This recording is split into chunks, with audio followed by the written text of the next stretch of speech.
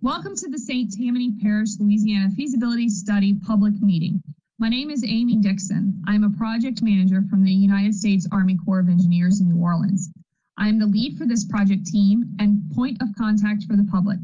We will also be hearing from Everard Baker, our environmental specialist, during this presentation. Other team members, including engineers and economists, are standing by to answer questions at the end of the presentation. We are about 18 months into a 3-year study process. We are actively engaged with our non-federal sponsor, the Louisiana Coastal Protection and Restoration Authority, or CPRA, as well as the St. Tammany Parish government, the St. Tammany Levee Drainage and Conservation District, and city officials within St. Tammany Parish. We have received a great deal of information from these entities and are appreciative of all of their input in this ongoing effort. USACE undertook this study to confirm a federal interest in the study area, identify and evaluate an array of alternative plans, and make a recommendation for action or inaction. The draft report, which was released for a review, documents the plan formulation process and recommends a tentatively selected plan, or TSP, for implementation. The selection of the TSP is based on consideration of associated economic benefits, environmental outputs, environmental and social impacts, cost, and residual risk. The TSP is considered tentatively selected until a recommended plan from the final report is approved by USACE headquarters. The key to this meeting is to gather input on our TSP. The dialogue will help us shape this process moving forward. The St. Tammany Parish Feasibility Study is a flood risk management and coastal storm risk management study that was authorized by the Water Infrastructure Improvements for the Nation Act, or WIN Act, of 2016 and funded through the Bipartisan Budget Act of 2018. The study area encompasses all of St. Tammany Parish, which is approximately 1,100 square miles and is located in southeastern Louisiana. St. Tammany Parish is home to over 250,000 residents. Through information we received from the parish government, along with documented flooding impacts from FEMA flood claims, prior reports, and input we received from citizens through public meetings, we were able to narrow down our focus to those areas with flooding issues. The study area has complex hydrology and experiences repeated damages from various types of flood events, including but not limited to storm surge, wave action, rainfall, riverine, and high tide.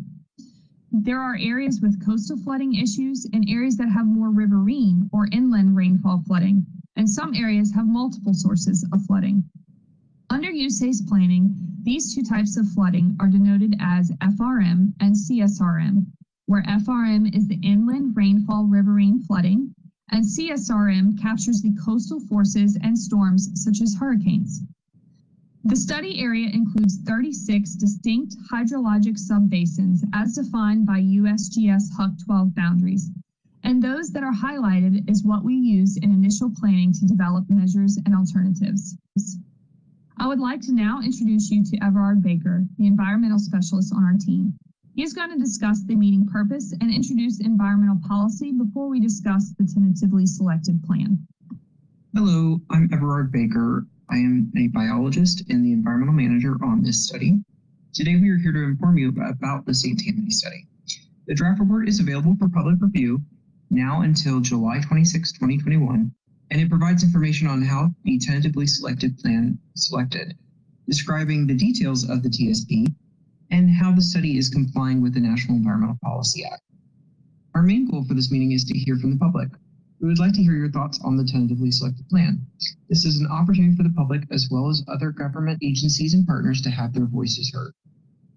On June 11, 2021, the draft Integrated Feasibility Report and Environmental Impact Statement were released for public review and can be viewed on the website listed on this slide. We are asking the public to review the information provided and give feedback on the tentatively selected plan. All comments and information are welcome.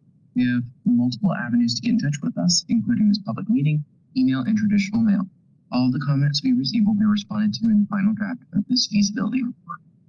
This NEPA was signed into law by President Nixon on January 1, 1970. It is the underlying environmental law requiring all federal agencies to notify the public of proposed actions, solicit their input, develop and evaluate a range of alternatives, and explain how decisions were reached.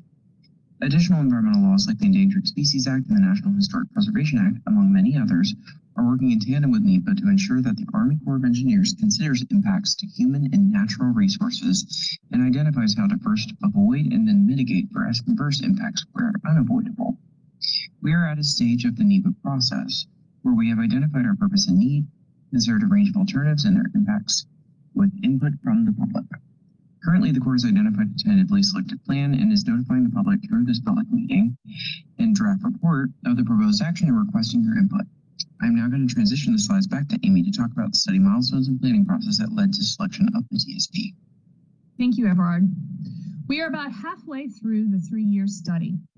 This timeline is set by Congress under the 3x3 study parameters. We have 3 years and $3 million to complete this feasibility study. With a start in January of 2020, we have completed 2 major milestones on schedule. The most recent milestone was the tentatively selected plan milestone, where we briefed vertically to the senior members of the Corps and gained approval to move to the next phase of the study. We are at the point in the study where we will go into review.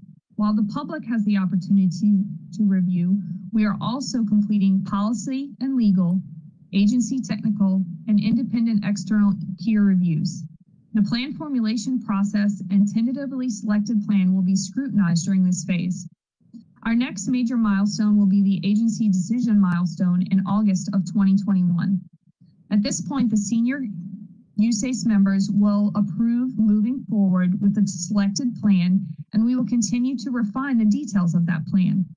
This will lead us to final reviews and submittal of the Chief's report to USACE headquarters. Our study area is all of St. Tammany Parish. The documented sources of flooding and flood damages in the study area are from multiple sources, including storm surge, waves, rainfall, and riverine bank overtopping. These flood events have increased the risk to life and safety, increased risk of flood damages to property and critical infrastructure, including the interstates. There have been economic losses from these different flooding events, and increased risk to damage or loss of historic structures within the parish. We know that the ecological habitat is being lost and that the ecological habitat is a type of natural resiliency and risk reduction for some flooding events. Sea level rise and subsidence are expected to continue, which will increase flood risk.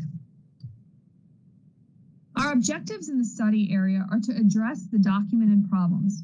We have specifically looked into addressing reductions to flood damages to structures, risk to public health and safety, and interruptions to the nation's transportation corridors. Another aspect of the objectives are tied to increasing community resiliency, including the ability of a community to prepare for and recover from a flooding event. This includes reducing potential flooding to evacuation routes. Federal projects do have some constraints as well. For example, several waterways in St. Tammany Parish were initially screened out from consideration because they did not meet the minimum cubic feet per second minimum of 800 CFS. In addition, the United States Army Corps of Engineers process requires that we maximize net benefits and have a benefit to cost ratio above unity or above 1. Early and continued coordination with public stakeholders and other agencies is an essential part of the study development and planning process. This coordination helps in determining the appropriate level of documentation and analysis needed, developing and refining the study purpose, goals, objectives, constraints, and the range of alternatives to consider. Agency coordination helps us determine impacts to resources, possible mitigation measures, and opportunities for environmental enhancement, as well as identifying the NEPA and permit requirements of other agencies. Since the start of the study, we have been actively engaged with our non-federal sponsor, CPRA, as well as the St. Tammany Parish government, the levee district, and city officials within the parish. During the early phases of the project planning, we held 2 public information meetings, one in February of 2020 at the Mandeville Community Center, and another also in February at the Slidell Civic Auditorium. Subsequently, 2 NEPA scoping meetings were conducted virtually via Facebook Live due to the COVID-19 pandemic. These were completed in July of 2020, with live feeds providing interaction with the public very similar to this meeting. The purpose of these meetings was to present with stakeholders and the public alternative plans that had been developed and were being considered under the study, and to obtain feedback to ensure that the study area problems were being addressed. Both meetings were recorded and shared with the public on the study website. The United States Army Corps of Engineers uses a 6-step planning process, which is a structured approach to problem solving for the water resource studies. The outcome of the planning process, as performed up to the date of the release of the draft report, is the identification of the TSP, or tentatively selected plan. A total of 208 site-specific management measures or potential solutions to reduce flooding were identified and compiled during the study from previous reports, input from the non-federal sponsor, stakeholders, and the public, as well as recommendations from the Project Delivery Team, or PDT. The measures were evaluated by the PDT using a screening process based on the planning objectives, existing data, professional judgment, avoiding constraints, and addressing the opportunities and problems. After screening the measures that remained were grouped together based on geographic area in the parish to develop the initial array of 13 alternatives, which included 61 site-specific management measures. For example, all measures to reduce flooding in Mandeville were grouped into an alternative, and those that looked at reducing flooding in Slidell were grouped into a separate alternative. These alternatives and measures and the potential solutions for the various areas were considered separately throughout the study. Each time we started the process over with more information on each measure, screening out unjustified features or structures, and continuing work on the remaining measures. The level of detail for the screenings between alternative arrays varied, but in general were informed by economic and hydrologic and hydraulic modeling of both riverine and coastal flood events, cost estimates, engineering design, environmental impacts, and compensatory mitigation, risk estimates, and potential life safety concerns were also factored into these analyses. Through the iterations of this process, the team narrowed the focus from many alternatives and management measures to a smaller array of alternatives and measures. In the final iteration, the PDT selected the TSP. The measures that made it through the final screening were independent from each other and combinable to form the comprehensive TSP for the project. Our recommendation for the study is a combination of 4 projects in different parts of the parish. Throughout the study process, we considered 3 types of measures to reduce flood risk, including structural, non-structural, and nature-based measures. Structural measures are physical modifications designed to reduce the frequency of damaging levels of flood inundation, such as a pump station or a flood wall. Non-structural measures differ from structural measures in that they focus on reducing consequences of flooding instead of focusing on reducing the extent of flooding. For example, you would move what gets damaged from the floodwaters rather than moving the actual floodwater. Non-structural measures include modifying homes, businesses, and other facilities to reduce flood damages by elevating structures or removing them from the floodplain. Nature-based measures work with or restore natural processes within the aim of wave attenuation, storm surge reduction, slow and store floodwaters, wetlands, or coastal habitat to store inland water. This is a visual of the initial array we started with that included 61 measures grouped into 13 different alternatives or geographic areas. There are the areas where alternatives and measures were initially proposed to address flooding across the parish. The measures in the initial array included detention ponds, channel improvements such as dredging, clearing and snagging, or widening of a channel. Alternatives also include diversion channels, pump stations, levees, floodgates, and nature-based flood risk reduction items such as marsh creation, shoreline protection, and breakwaters.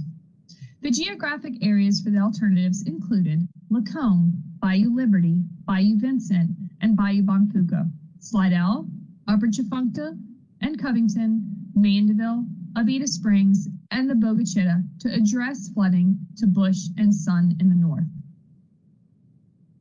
Using the iterative process discussed before, we screened down those 61 measures into the final array as seen here through various screening steps. We continued to develop the details and analyze the measures until we were able to screen them down to 8 alternatives with 27 measures in 6 separate areas as seen here. It was in July of 2020 that we came out for our initial set of public meetings and discussed these measures in detail with the public, obtaining your feedback on this final array of alternatives. The input gained from the public helped us to refine our analysis and inform selection of the TSP that we are now presenting. Within the final array for coastal storm risk management, we evaluated levee features in Slidell and moving westward to Bayou Bonfouca and some over in Lacombe. We also evaluated seawall improvements and pump station alternatives in Mandeville. For riverine flood risk management, measures included channel improvements in Covington, detention ponds, and clearing and snagging in the Bayou Liberty and Bayou Bonfouca areas, and a levee along the Pearl River. Channel improvements and a potential diversion canal in the eastern parts of the parish were also considered. The highlighted items were those that are ultimately in the TSP. In the next few slides, we will give an overview of the process used to get from this final array to the TSP. While we looked at all of the structural measures listed in the previous slide, we also looked at the non-structural alternatives for the parish. What this means is we looked at all of the homes, businesses, buildings within the parish and analyzed what we could do for them if we did not build a levee or a new seawall. The non-structural portion of the plan looks at voluntary raising or flood-proofing structures so that their risk for flood damages will be reduced.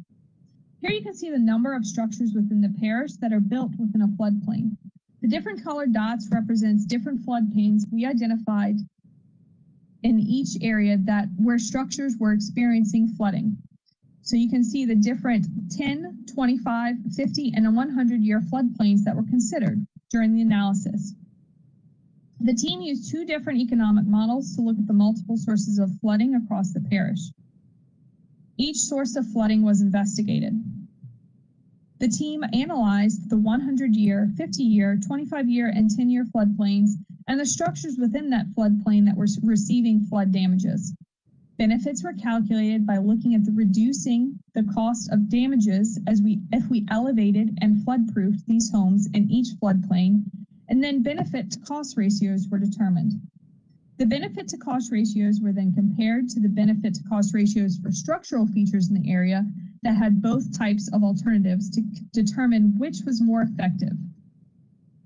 This graphic illustrates more closely how we looked at the structures in a given floodplain.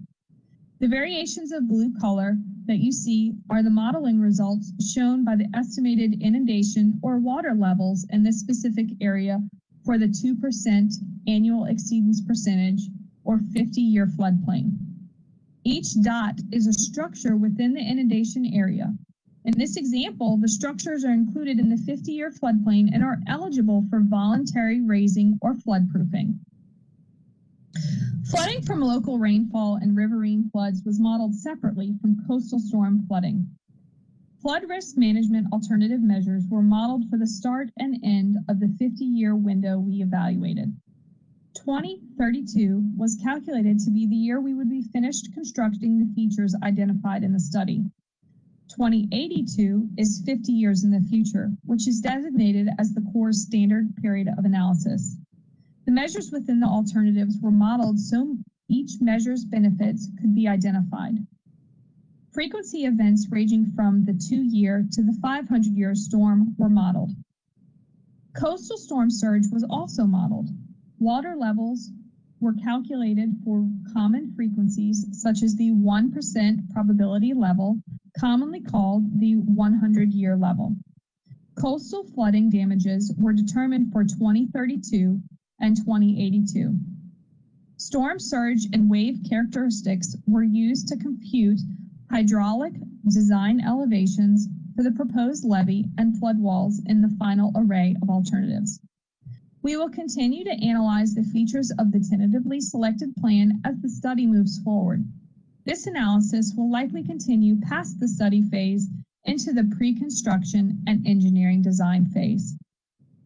When analyzing the final array, USACE looked at the categories seen here.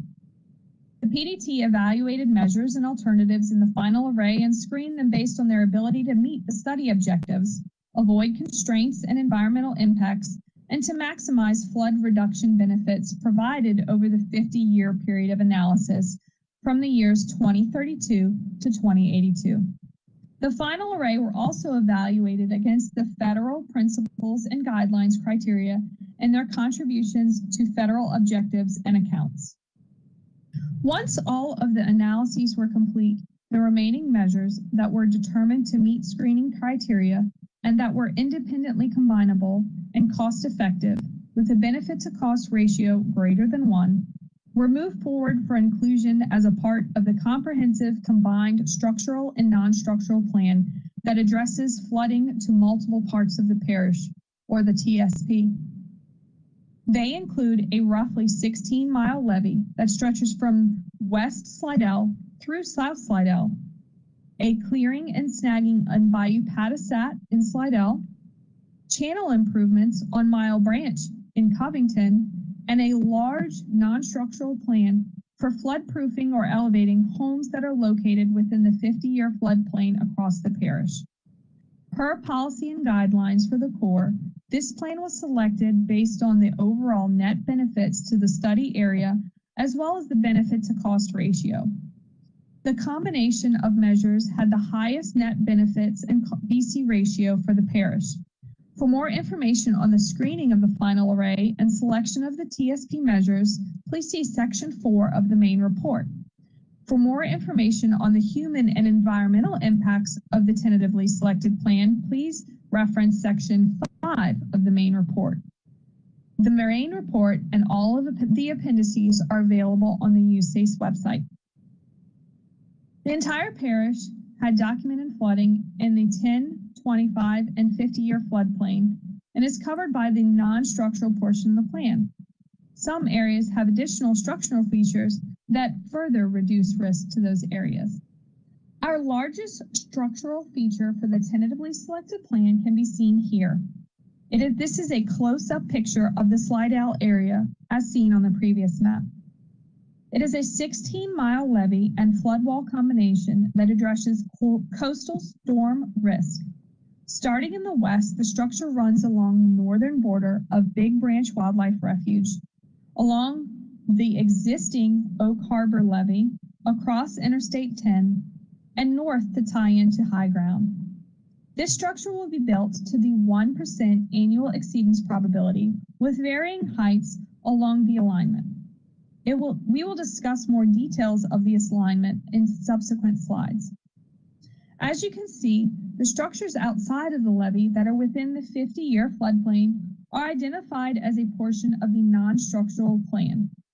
This means that in this slide and subsequent slides, all of the purple dots are structures that are currently in the tentatively selected plan to either be raised or floodproofed.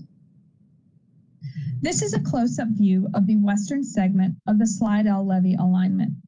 The alignment starts on the south side of Highway 190, crosses Bayou Liberty and Bayou Bonfuca, passes along the northern perimeter of Big Branch Wildlife Refuge, crosses the railroad tracks near Delwood Pump Station. It does largely consist of an earthen levee that ranges in elevation from 13 feet to 14.5 feet and has one small section of flood wall. As you can see, we will show a couple of purple dots for structures within the non-structural plan.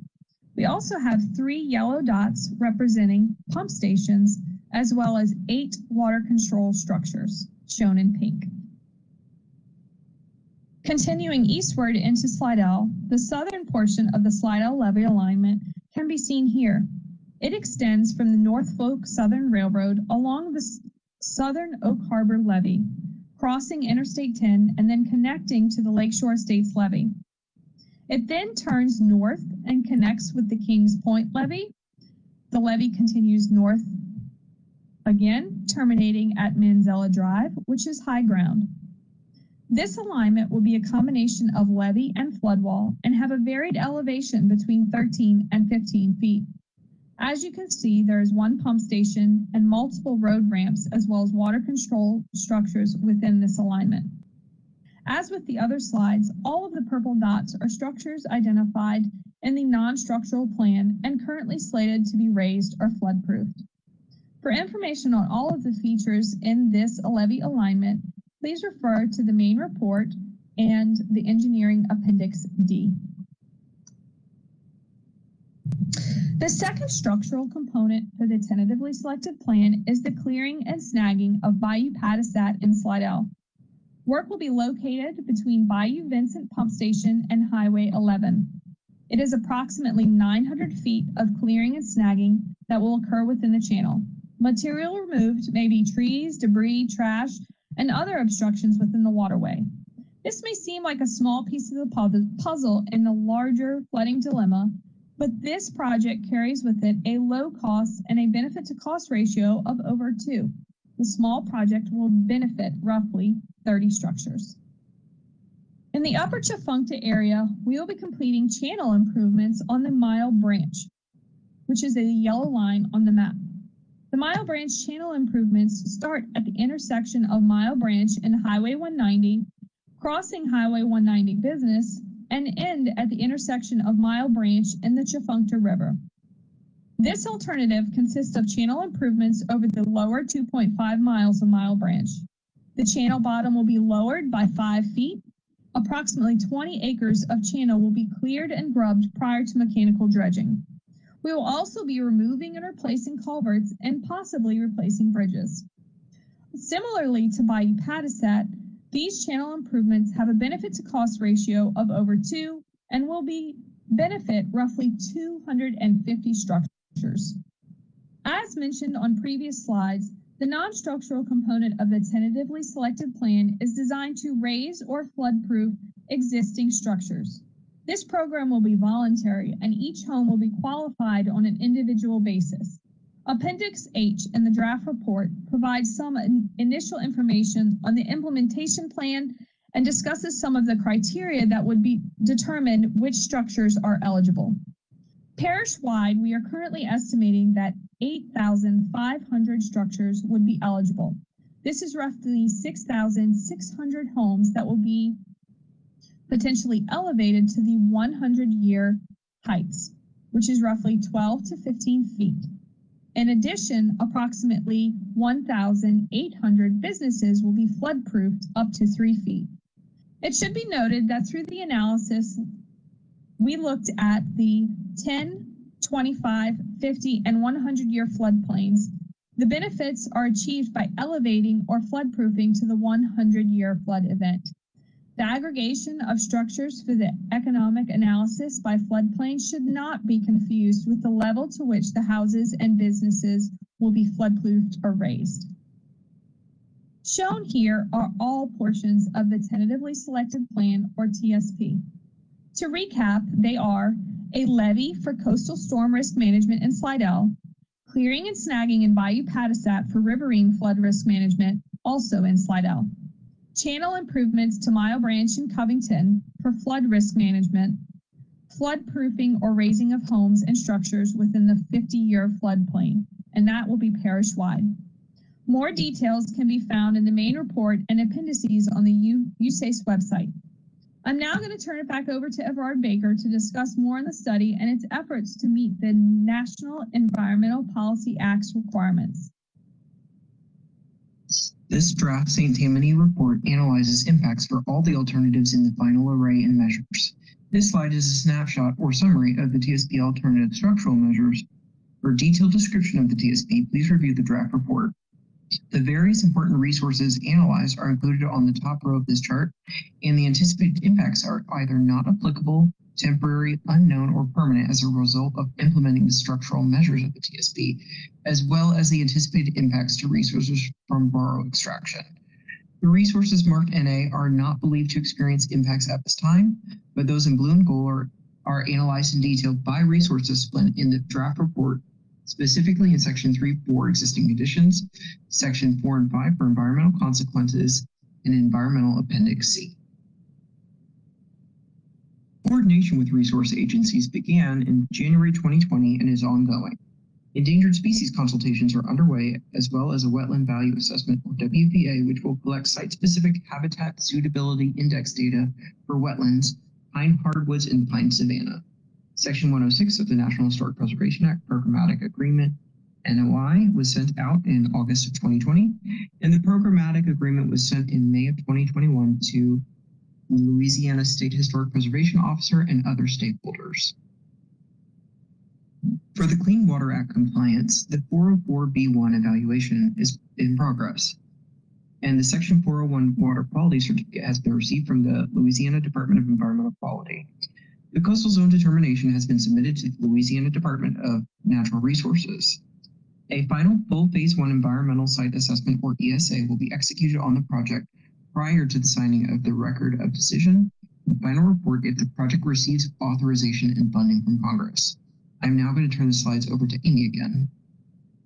We identified the tentatively selected plan for the St. Tammany Parish Feasibility Study in January of 2021.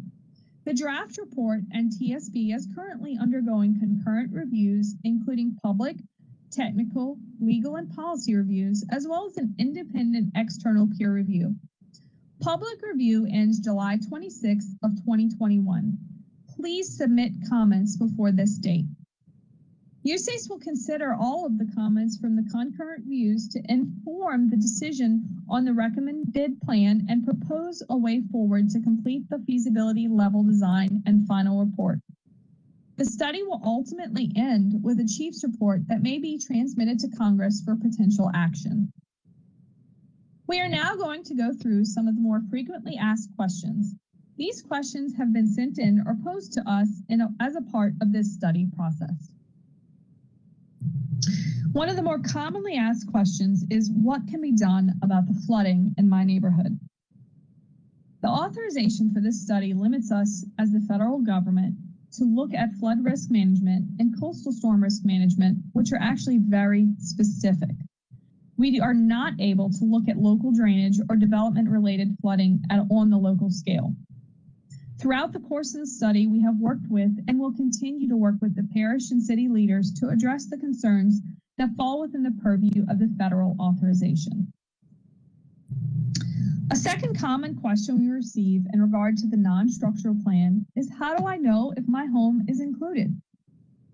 Currently, homes and businesses within the 50-year floodplain are eligible to be raised to the 100-year height, which is estimated to be 12 to 15 feet. We do expect refinements to the non-structural plan across the parish before the release of the draft report.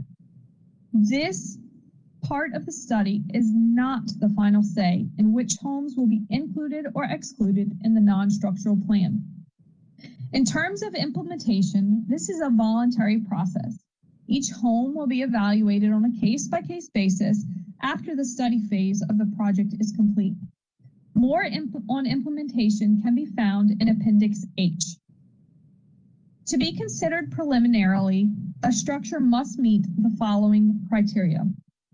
It must have a first floor elevation at or below the 0 to 50-year storm surge floodplain based on hydrologic conditions predicted in our 2032 period of analysis. Structures must also be outside of the area of influence of a structural feature recommended in the tentatively selected plan, and it must not be receiving flood risk reduction benefits from any other structural features. For example, the levee in South Slidell, bayou paddock clearing and snagging, or Mile Branch channel improvements. Third, it must be economically justified, meaning that the cost of flood-proofing measure for the structure must not cost more than the total monetary value of the flood damages anticipated to be avoided in the 50-year period of analysis. The non-structural elevations and floodproofing are voluntary. Property owners who have preliminary eligible structures that wish to participate in the floodproofing measures will be required to submit an application and provide a right of entry for their structure to undergo site assessment, appraisal, and other inspections and evaluations to determine the final eligibility of the structure. So this goes to show that while 8,500 structures are currently in the plan, we may modify this plan moving forward, and further refinements are even expected after the study phase is complete. Finally, as a reminder, we have come to you, the public, today because we want to hear from you. How do you view the tentatively selected plan? Do you have any modifications or concerns regarding the plan? We would like to hear all comments, positive and negative. The best way to comment is in writing via email or mail. To submit your comments, please write in or email the address listed below. They can be found on the study webpage as well. We will be accepting comments through July 26th of 2021. We will be available for the next 30 minutes to answer comments within the chat box on this broadcast. Thank you for your attendance, and we look forward to hearing from you.